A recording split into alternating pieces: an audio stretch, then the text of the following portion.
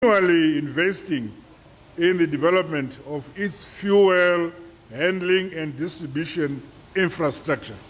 Well done, congratulations.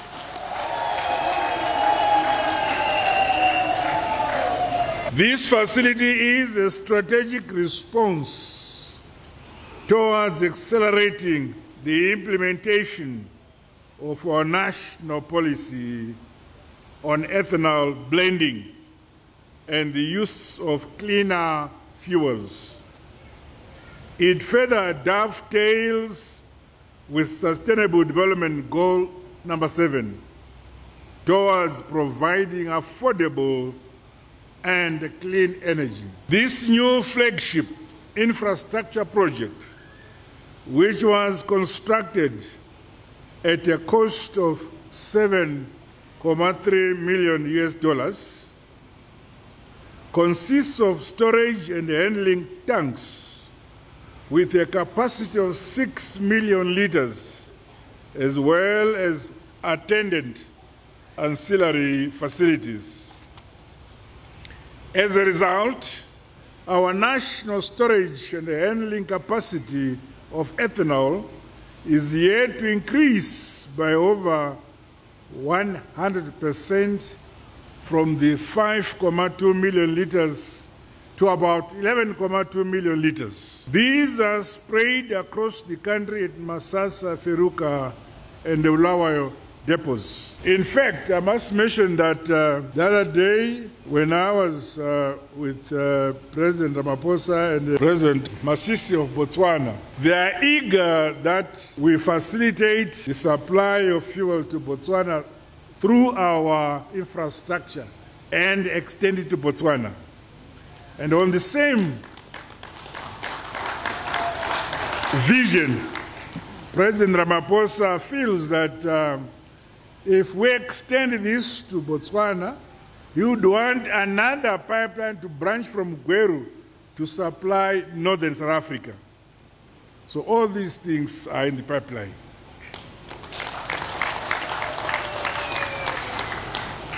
Over and above driving our import substitution policy, preserving foreign currency, creating employment, empowerment, and wealth generation opportunities across the biofuel value chain, such a facility consolidates the prevailing fuel availability and stability of the liquid fuel subsector in our economy. This is in keeping with the positive economic growth and the fuel demand, which now stands at over 3 million and 4 million liters of petrol and diesel per day, respectively. Our economy is growing. Those who impose sanctions on us do not expect us to grow under sanctions. We are growing. Meanwhile, the synergies and partnerships by both local and international players that have culminated in the construction of these strategic national handling facilities are equally applauded. These have seen the employment of over 200 employees and the transfer of skills, among other benefits. On its part, my government will continue to foster an enabling environment that ensures that the biofuel sector is able to sustainably supply feedstock for the blending of petrol with ethanol. And we are producing the ethanol ourselves. As the production of ethanol increases, the establishment of additional storage facilities in different parts of the country will also be considered. Meanwhile, I challenge players and stakeholders in the industry to continue upholding and implementing quality management systems that guarantee quality products to consumers. and customers. Distinguished guests, ladies and gentlemen, it is commendable that the National Oil Infrastructure Company of Zimbabwe has also completed the Mabvuku road loading gantry. The complementary infrastructure developments are key in the realization of our national quest to be an effective and efficient land-linked regional hub for fuel distribution in Southern Africa. To this end, the Mabvuku depot has now been dedicated to the delivery of fuel to surrounding markets, resulting in increased efficiency. Consequently, players in the fuel transport sector servicing the regional countries have largely been loaded out at this key installation. This has enabled the National Oil Infrastructure Company of Zimbabwe to achieve a record volume throughput of fuel pumping on the pipeline of 1.93 billion liters in 2022. Over and above this, and in line with our devolution and decentralization policy, the National Oil Infrastructure Company has acquired a depot in Bulawayo to facilitate the bulk dispensing of fuel to clients in the southern region.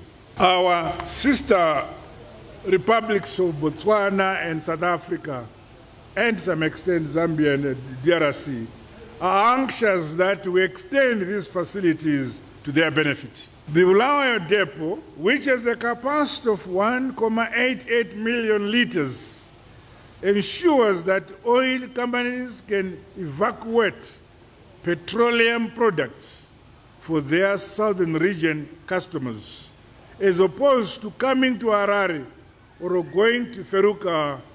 Again, I say to the company, well done, congratulations. I also applaud the National Oil Infrastructure Company for completing the first phase of the project to construct holding facilities for 2,000 metric tons of liquefied petroleum gas. This has increased the company's storage capacity of liquefied petroleum gas to over 5,000 metric tons, thereby ensuring sufficient buffer stocks and averting stockouts. Riding on the long-standing mutual and beneficial relationship between Zimbabwe and Mozambique, the National Oil Infrastructure Company and Companhia de Pipeline Mozambique Zimbabwe Limitada are synchronizing the capacity upgrade of the Feruka pipeline for seamless operations and improved efficiencies between the two countries. The ongoing pipeline upgrade will culminate in an increased capacity of 3 billion liters, up from the current 2.19 billion liters of liquid fuel per annum. This will be further ramped up to 5 billion liters per annum by 2025. Ladies and gentlemen, the National Oil Infrastructure Company corporate social responsibility programs, which are underpinned by our development philosophy, Nyika, Igotongba, Igonamatikba.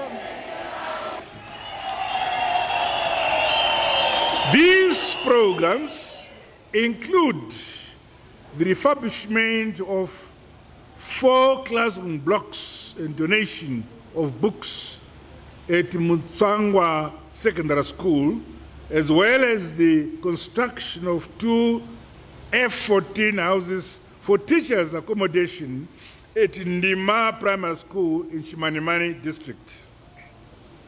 The construction of 2 classroom blocks and the refurbishment of staff accommodation at St. Anna Mary Primary School in Marondera Rural District, among others, are said to positively impact on the quality of education dispensed to benefiting communities in our country.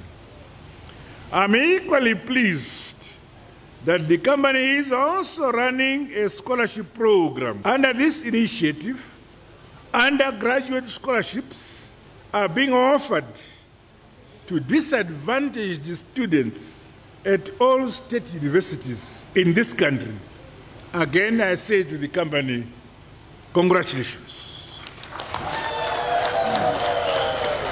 In conclusion, I wish to express my gratitude to the work that has been done by the National Oil Infrastructure Company of Zimbabwe, the board, the management, and the staff who continue to complement government efforts through constructing and upgrading our strategic infrastructure to serve the nation. Nyika inovakwa nevayo.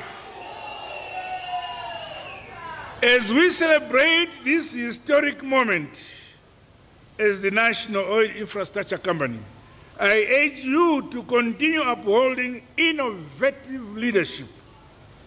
Continuous improvement and integrity is necessary.